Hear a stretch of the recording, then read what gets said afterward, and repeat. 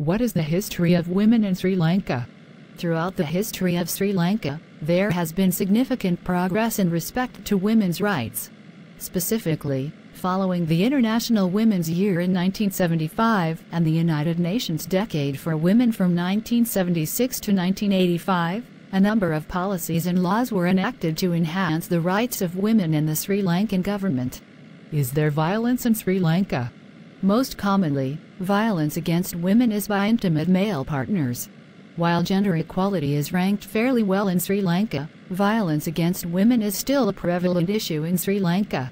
This is mainly due to the lack of studies conducted and data available in this region on this subject. Is there gender equality in Sri Lanka?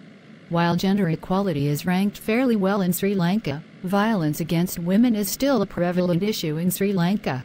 This is mainly due to the lack of studies conducted and data available in this region on this subject. What is the ranking of Sri Lanka?